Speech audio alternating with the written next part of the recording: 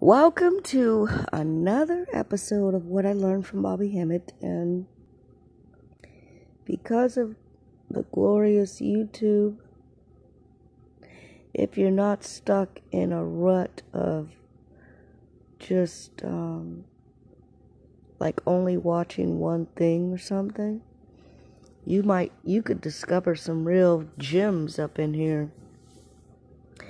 And you could learn a lot on YouTube. Well, you used to be able to learn a lot. Anyway, I came across this video talking about Kanye, and I'm going to tell you something. I already listened to it, so I don't have the reaction of when I first listened to it. But I want to share it with you because the ish is hilarious.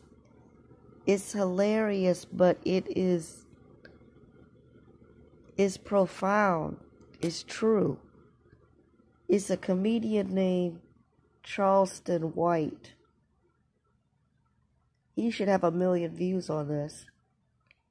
Because it is funny, and you know what? It lines up exactly with what Bobby Hemmett has said.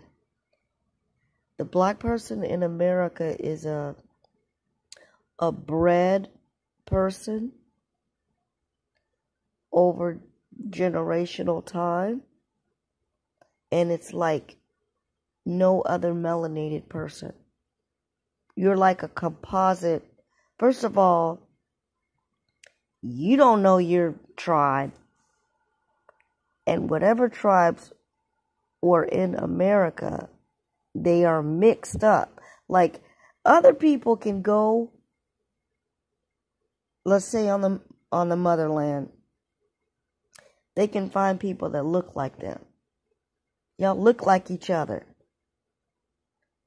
I mean, you as a black person know when you look like you're, you know the features of other black people. Like the African people, their lineage is, their gene pool is less mixed than the so-called African American. They can look like each other tribally because they've stayed in one place in general. We have been mixed up. So our tribes are mixed up. I can't find somebody that even looks like me. I think you know what I mean if you're a black person, if you're a black American. Anyway, Bobby Hemmett said that the black American is a new breed of person because of the mixture of the indigenous tribes in the Americas, which is, their native homeland, but also whatever admixture of whomever they might have brought over. And I'm saying might have brought over to mix you up again. And the mixture of the hybrid person possibly being in your bloodline, actually. Even if it was your grandmother. You don't even know. I don't even know. Yes, there's light-skinned black people. But from the torture, rape, all kinds of effery and abuse that happened to the indigenous people, taking over their land, over a couple hundred years, introducing some other people to intermarry, to take over your land, take over your name, and make you a caste system that's now black. And then you got this, Asiatic person representing Indian, when the word Indian comes from the word indigo, which means blue-black, and black is supreme. Black is the the strongest color that we're talking about. Now, blue is talking about the chakra. The light of like blue, purplish is the highest chakra level. It's your crown chakra color. Put that card on the table. This guy is on point with Bobby Hemmett, talking about the NIGGA person. I never say that word. You know, that's not how I talk or anything. And I would never use that word. But I'm spelling it out because I don't even want to say it. But the origin of that word actually is honorable and pays homage to you because it's Naga, Naja. In the Asian culture, which is really a black culture, the origin is black. Naga, there's a god Naga, and there's a reference to Naga people, and it means snake people. Snake is referring to your backbone because it has the same structure. And it's just the snake symbolizes your melanin power. And then they came up with this other name. I don't know where this name came from, Kundalini. I think that's a beast cover-up new age name, Kundalini. But anyway, I have shared some facts, preliminary facts. Let's listen to this wonderful, intelligent, smart comedian. But this is what I want to tell you, Kanye with. Fuck them Jews. And fuck that nicey, them Nazi. Oh, wait a minute. See, this I will bleep out. I will bleep out, well, what I probably do is, I don't have a way to bleep out stuff. I don't know how people bleep stuff. I'm not using any complicated kind of, I'm not on a computer or something. I don't know how to, the thing I'm using does not have sound effects. So, I'll just edit what he said out. Them warehouse that them niggas be throwing them parties in and turn it into a nigga shoemaking sweatshop. Find you some of them high school dropout motherfuckers or some of them weed smoking middle school motherfuckers that skipping school. Sometimes people are so funny I can't even laugh. Really, I can't laugh. This guy is a genius. He's funny though. He's funny. And going to in-school suspension and them alternative schools. He's right and you about get them that high school shit. dropout motherfuckers and you put them in one of them nigga tennis shoe making sweatshop and let them little niggas make nigga Yeezys. Fuck Adidas Yeezys. We bringing nigga I don't Yeezys. even know about Kanye's shoes. So, nigga, you go get your Yeezy is a very stupid name to me. Fuck Michael Jordan. We need some Muhammad Ali sneakers. We need some Rosa Parks sneakers. We need some Medgar Evers sneakers. We need some, what's that little boy name that was in the backseat of that Caprice? Rosa Parks is an agent, man. That DC sniping motherfucker. What was it, John Mohammed and Lee Malvo? We need some DC sniper sneakers. Yeah, we need some limited edition DC sniper ones. We need the John Mohammeds and the Lee Malvos, whatever that goddamn boy name is. We need some Galvin Long, the nigga that killed the police. We need some Galvin Long tennis shoes. We need some Makai This Johnson is all for tennis entertainment shoes. purposes Of what he's saying. Ali threes. We need them Muhammad Ali threes. Fuck them Michael Jordan 12. Nigga, fuck them Jordan 12. Yeah, what you say? Yeah, we need some of them Dacian step toe sneakers. Yeah, now we need nigga sneakers. I don't know who that is. Yeah, we need them Richard Pryor tennis shoes. We need some Richard Pryor sneakers. Yeah, now fuck Michael Jordan. Fuck Nike. Fuck Adidas. That's what I'm saying. F Jordan, how they promoting the hell out of him. Nigga slippers. I'm telling you, Kanye, that motherfucker go sell like a motherfucker. Do like the Chinese person do.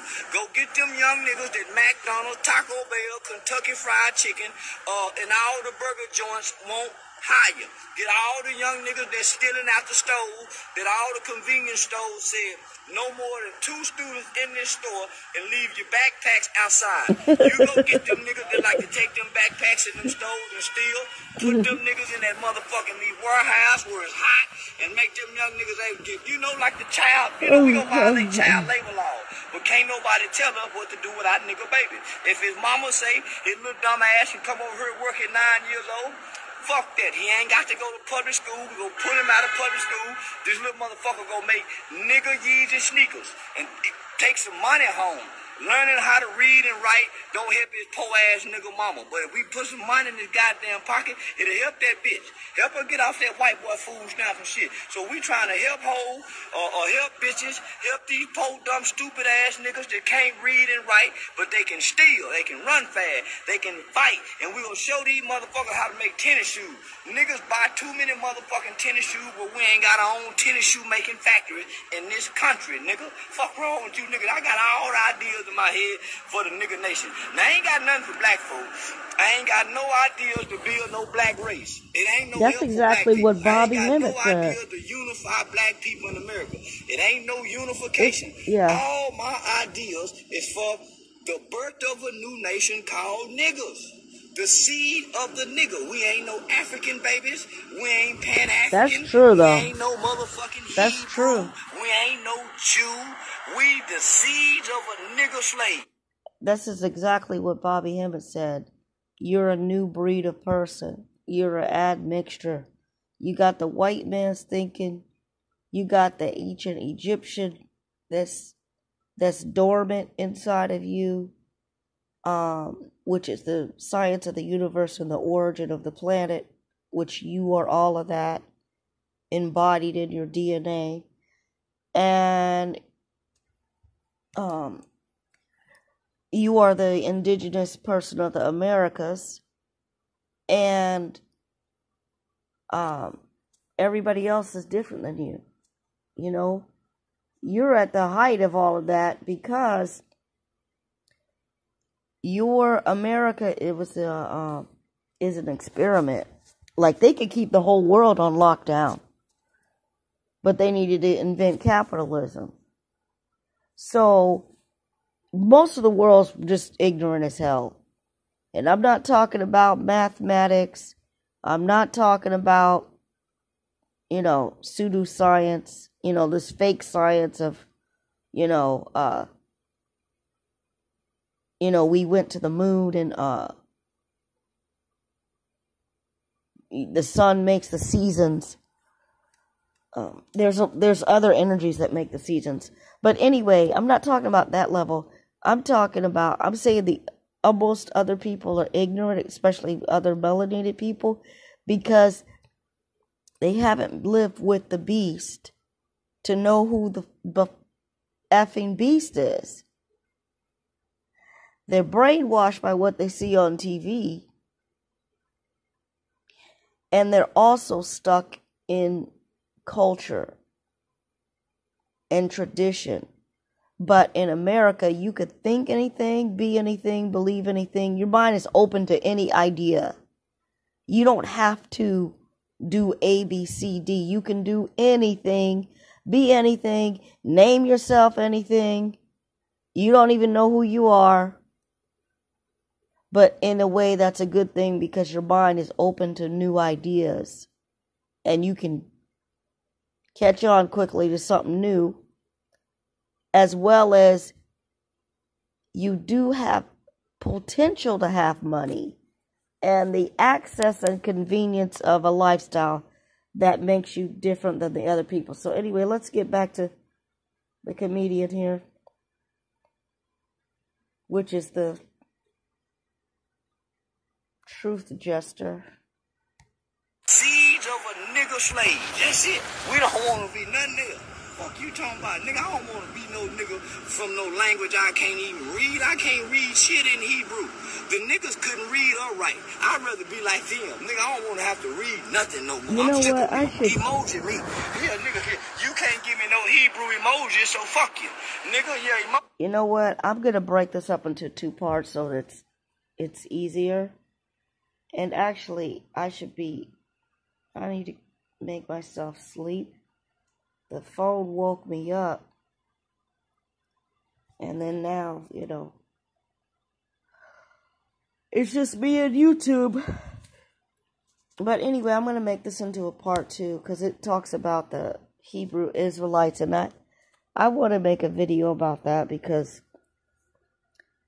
black people need to wake up from that farce. I mean, when you're on the Bobby Hemmett frequency, you just become an observer. You're like, how can people believe in this this BS of a God up in the sky, and then you're getting judged, and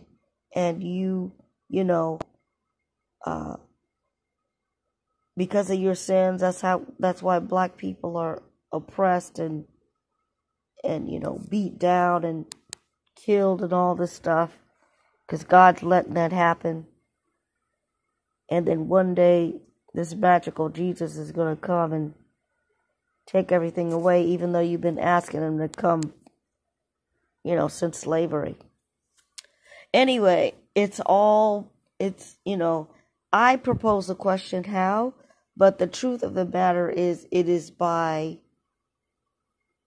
using the science of the universe, using the law of attraction, owning all media, having ownership of the fake Bible, that just any of the real science of nature, no one knows, and they don't believe in it. They don't even believe a damn herb can heal you because they don't know the science of it. They don't even want to try a damn herb that could heal you. I mean, because of the law of attraction and because of the rituals that they do to have this world on lockdown, the mind's locked down. People are stupid. They won't even try to think or open their mind. But anyway, that ends another episode of What I Learned from Bobby Hemmett. We'll make a part 2 for the Israelites. All of this is unscripted. I'm just trying to share. But that Israelite thing is like, I'm sorry, it's a comedy. They got all, let me stop. I'm not going to say anything. I have to make another video for it. It is one of the most dumb. It's another level of dumbness of religion, really. I mean, anyway, all thanks to Bobby Hemmett. May you increase in consciousness on whatever level you are at. Excuse my voice. I've had a major cold for 2 weeks, and it's still in my throat and my nose. So, all thanks to Bobby Hemmett. Thank you, Bobby Hemmett.